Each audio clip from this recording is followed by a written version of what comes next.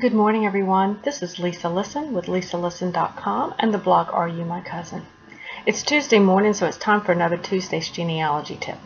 And your tip this week is know the history of the area that you are researching, the area where your ancestors lived. Now, let me give you an example of this. I think that might be the best way for me to show you. I research a lot in Halifax County, Virginia. My ancestors were there. And one particular ancestor I have been looking for, and I can document his life quite well. But I lose him for a period of about 20 years. I can't find him. I have no idea where he went. But he just sort of disappears, and then he appears back in the county. Well, I was researching in the courthouse up there, and a very wise gentleman who is a genealogist himself and who is there to help those like myself who are researching in Halifax County said, "Have you looked in Georgia?" And I said, "What?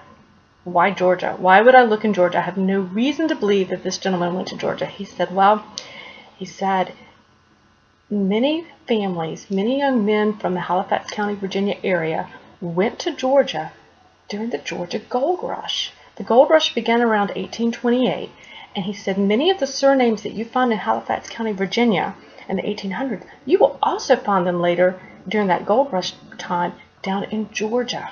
And sure enough, there are many of the same surnames, same families. And if the men weren't successful, well, they went back home. So it's very possible that my ancestor went off in search of gold and came back. Even earlier, North Carolina had their own gold rush prior to Georgia's gold rush, so many of the men went into the North Carolina regions as well. So those gave me new places to look for my ancestors. All right, I'll be honest, I'm still looking for him, but I actually have new clues and new places to look. So there you have it, guys.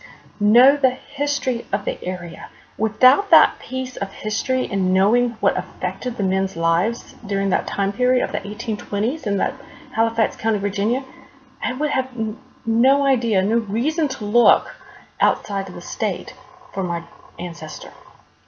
And we believe that we've had some clues and believe we will actually find him at one of the gold rush areas. So look at the history. What was affecting your ancestor? What was going on in their lives? Was there an economic depression going on? Did they need to leave the area for work? What was going on? Did they leave for religious reasons?